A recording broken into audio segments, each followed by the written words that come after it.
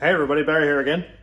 Well, burning through this pretty good. No major hiccups, which is phenomenal, but odd. I'm expecting something to catch fire or split in two. Anyway, drive shaft. This is what I'm going to be at tonight.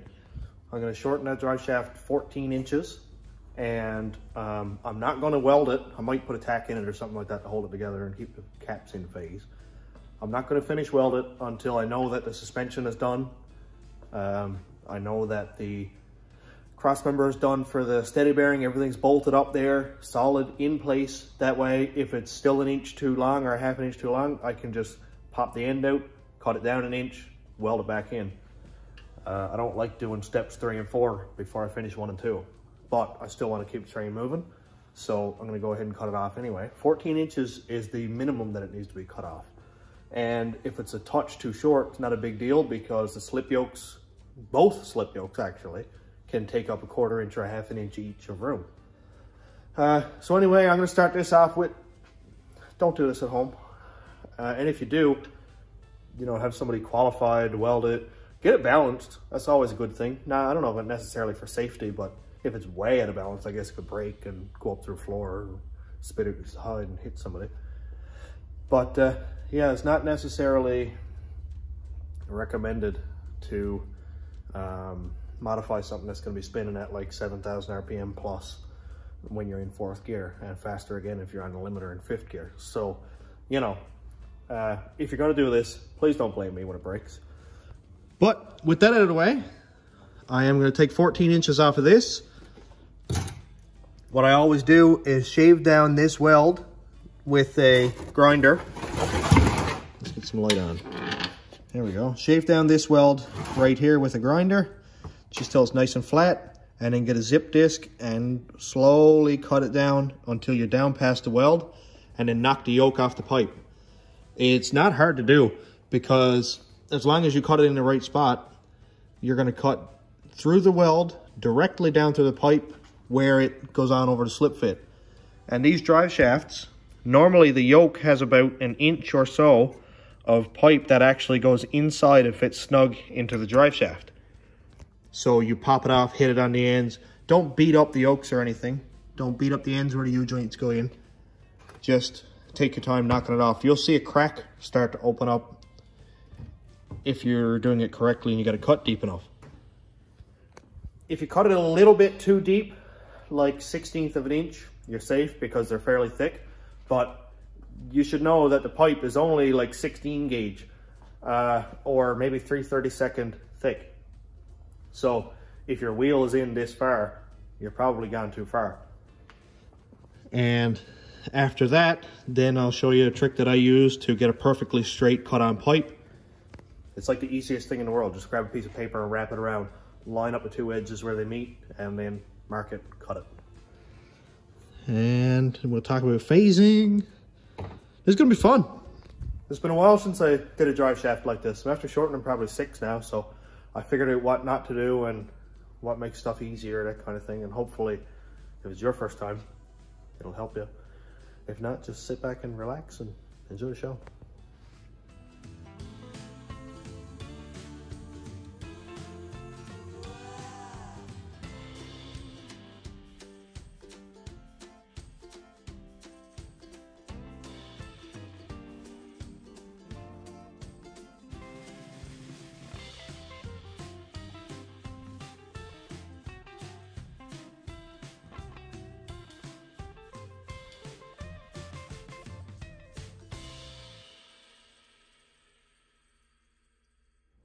Sometimes it takes a couple tries to get it cut in the right position. I cut ahead of or right in the middle of the weld actually, and it wasn't letting go, so I cut back from the weld a little bit, and we can see that the pipe is starting to let go.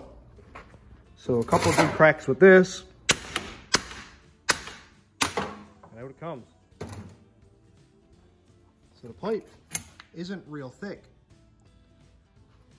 So I'll go ahead and clean up what I had left on there.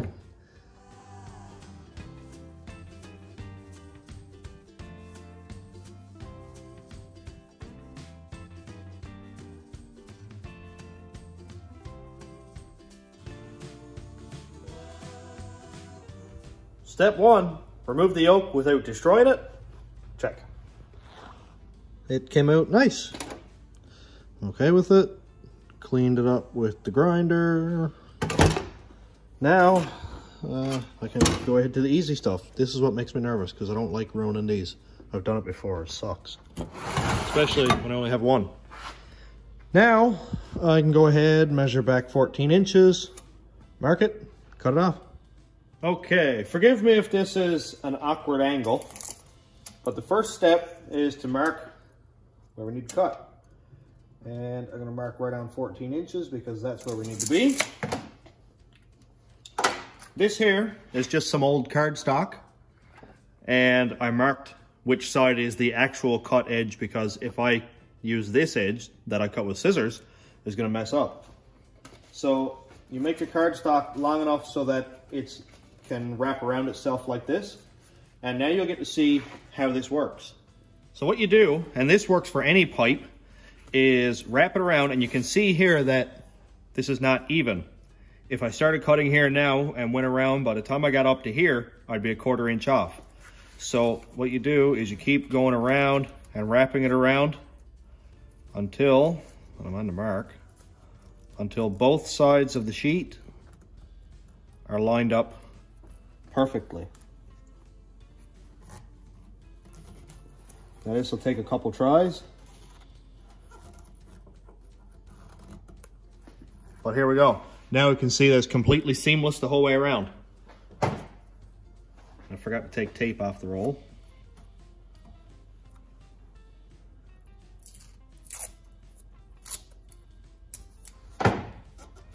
Make sure nothing moved. And run a seam of tape over your line. And now, with it taped here, the paper isn't going to separate. So you'll know that as long as this tape doesn't tear or move, your line is going to be perfectly straight. So now you can adjust it to the length that you need, that kind of thing. So check measurement. Right on 14 inches. Now, so that the paper doesn't move, you can put a couple pieces around on this side because this is not going to be the side you're going to cut. Nothing's going to move now. It's all good. Now, normally what I do is just slowly take my time and trace it with the grinder with a very thin zip disc. Just scar the metal so that you've got a nice groove that you can follow, and then cut it off.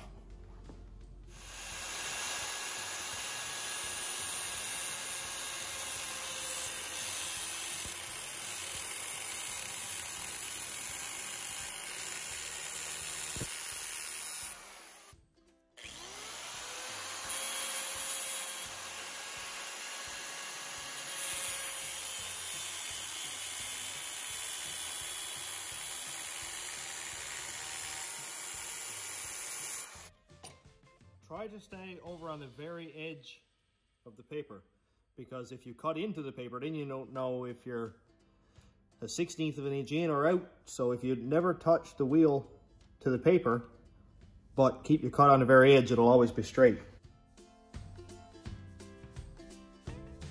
After you get your track made, now your wheel is always going to sit in that groove, and your grinder wheel won't veer off on you.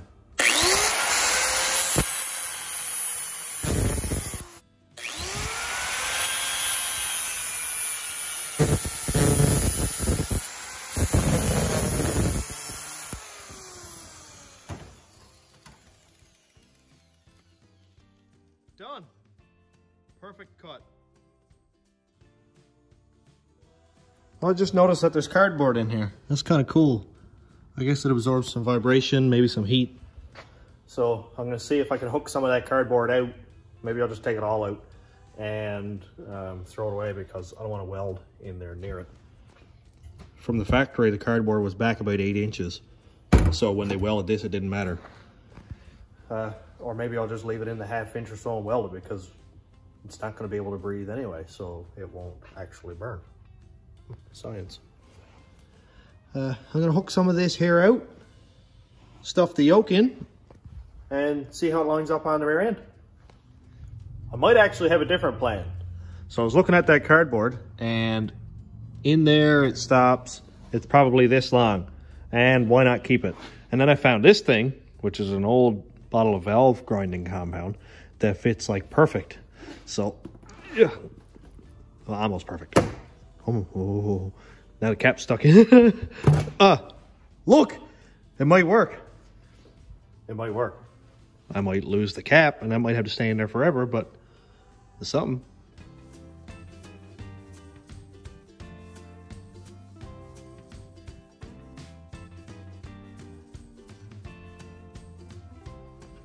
Tell me how sketchy it is. That I always get on the concrete floor, put the caps down on the floor, and rock it. And if you can rock the drive shaft easily, that means the caps are out of phase, and you just keep tapping around back and forth until it won't rock, like it's not right now. It stops. So that would mean that the caps are phased, assuming the floor wasn't poured like this. If you're on a really rough floor, don't bother. See if you can find a pane of glass or something. And that's how I always phase U-joints. It works really well. I haven't had any vibrations, but you know, obviously there's better ways of doing it on a lathe with weights and, you know, that kind of thing. I'm not knocking anybody who brings a drive shaft to the shop and gets it done, because then you know exactly what you have. But in a pinch, or, you know, in a hot rod situation where you want to make your own stuff, there's just another way. Let's test fit it. I haven't tried it yet, but I did have to go ahead and put this in a slip yoke because it's got a master spline on it. So let's try this end. Take out some bolts that I forgot to take out. So we're back up at a ½ inch or so.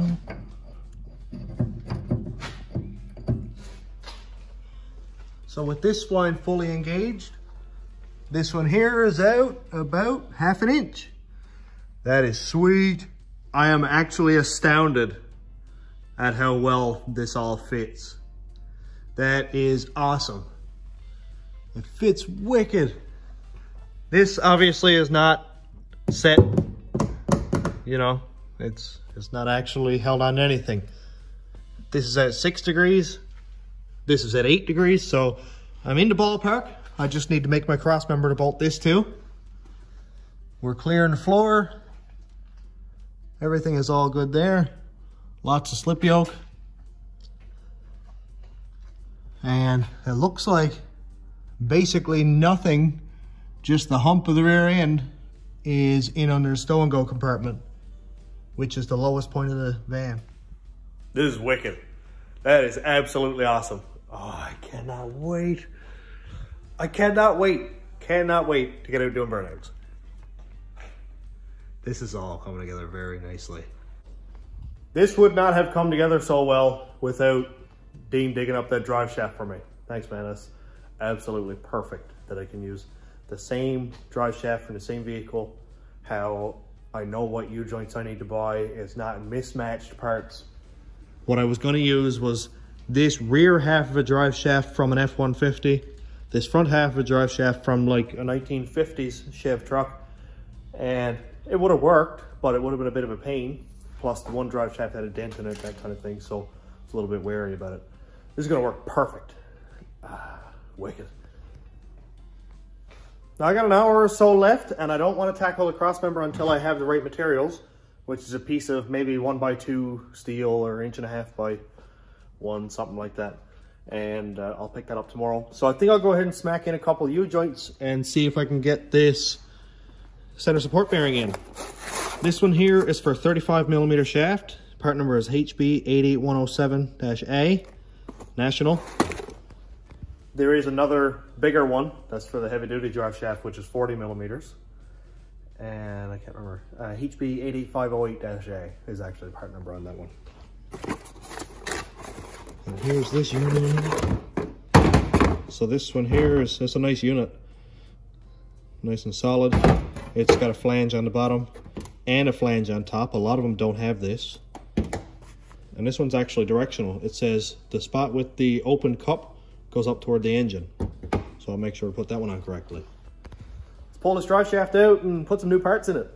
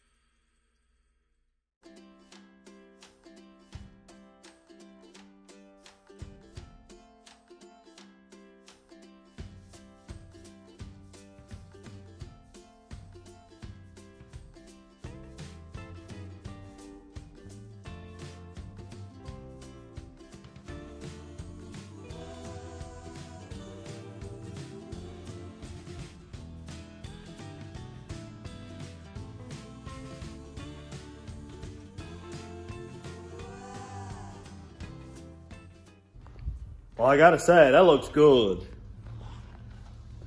New U-joints in it, new center support bearing, everything all cleaned up.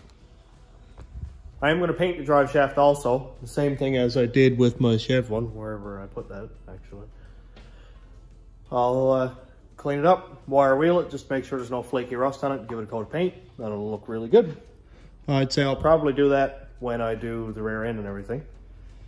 But as of right now, the driveline is pretty much done besides welding. Like I said, I'm not going to finish weld it until I know that the center support bearing is all hung. Everything is in place permanently. Then I'll be sure that I've got enough slip yoke, which I'm like 99.9% sure I do anyway.